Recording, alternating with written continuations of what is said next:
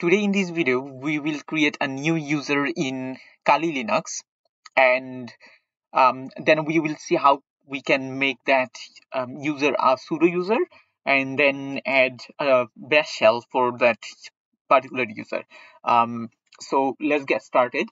And remember that in order to create or delete or make any sort of modification for um, the users, you have to be a root. And as you can see on the screen, I have changed my current Kali user as a root. So let me quickly show you how you can do that. I hope you all know it's simple. All you can do is simply use sudo su and then give the password for the Kali user, and it will convert you to the root user. So in order to create a user, we need to use the command um, user add, and let's quickly do user add minus help in order to see what kind of options are there. So we will use small m as one of the options, which will create a home directory. For example, if I actually quickly show you from the screen over here, I have this home directory, right? So when we use -m option for that particular user, there will be a home directory as well. Also, we will use -s to add a different shell for the user, and we will use -g as well later in this video. So let's actually get started creating the new user. So first of all, what I will do, I will create a user, saying user add -m, and then let's say it uni8 is the name of the user, and then press enter. Now the user has been created. So let's change the password for this user. So for that, what we need to do is passwd password change and the name of the user, which is uni8, and at the password that you want to give, you won't be able to see the password, and you need to retype the password to confirm. Press enter, and we have updated this password. So now the next step will be creating a bash shell. But before I do that, let me actually show you how it looks if you change the user. So if I do su to switch the user and then uni8, and you will see that you have this this normal shell. So you can see that we have a shell like this one. It's not similar to the previous shell that we had. So that's why we want to add bash shell for this new user. And in order to do that, what we need to do is use the command change shell chsh,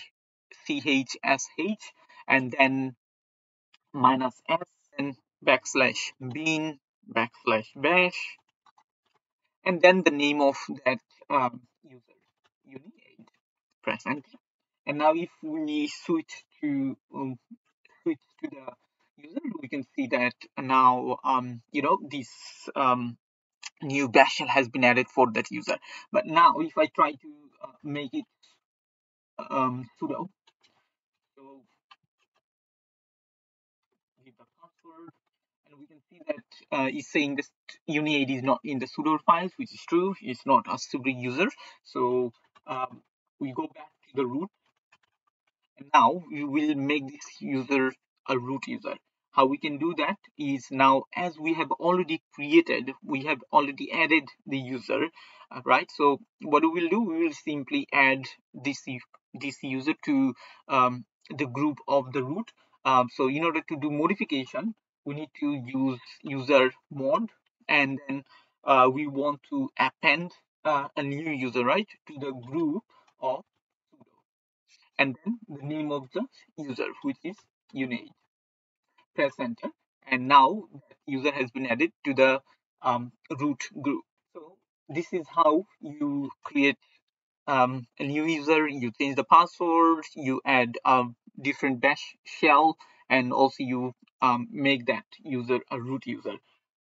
By the way, there is one simple command that we can use in order to make all this happen is simply user add -n to add the home directory and capital D to add that particular user that we will create now as a root user, right? So -G, and then we will want to add it in the sudo user group, and then we want to give the name of the new user that we will create now.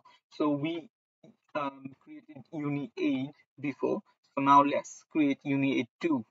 So press enter, and then we have created another user with one single command. And do not forget to change the password for this user too, so that if you want to log in as this particular user later on, when you start your Kali virtual machine, so you will be able to log in. But if you don't set up the password, then you won't be able to log in as the current user, for example, Uni82. Okay, so that's it for this video. So we have seen that there are two ways that we can use to create the user as root user. So I hope that you find this video useful, and please do subscribe to my channel. And if you have any questions or any queries, feel free to write that in the comment section, and I will get back to you. Thank you so much.